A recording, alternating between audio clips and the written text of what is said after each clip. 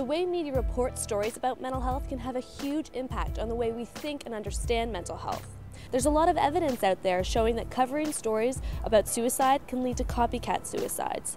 The thing is, journalists might not even know the impact they're having on people. That's why, as leaders in this mission to change the way we think and understand mental health, we need to guide the conversation.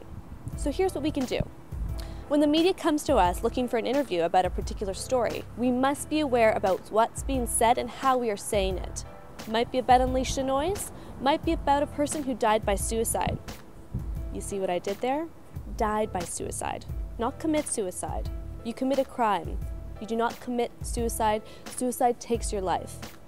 When you're speaking to the media, protect the language you use. You're the one being quoted. If you say it, it can change the way they say it later on.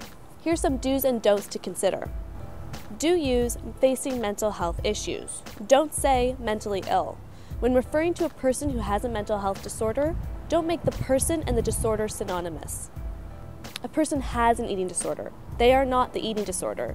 She is anorexic is not positive language. Oh yeah, and when talking about someone who died by suicide, don't discuss the method. Remember that copycat scenario I mentioned? We don't want to have anything to do with that. Hi Sarah, nice to meet you.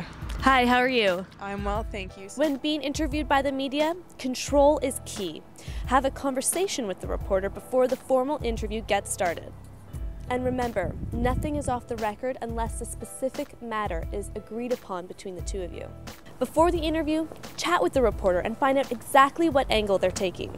And remember, news stories are reliant on sound bites. So Sarah, what are the signs of someone struggling from poor mental health?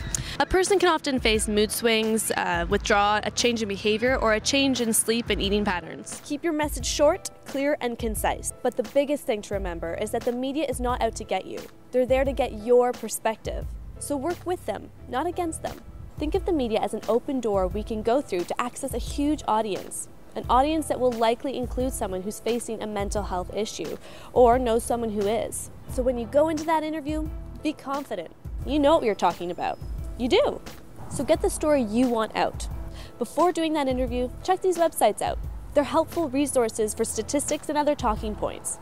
Help yourself unleash the noise.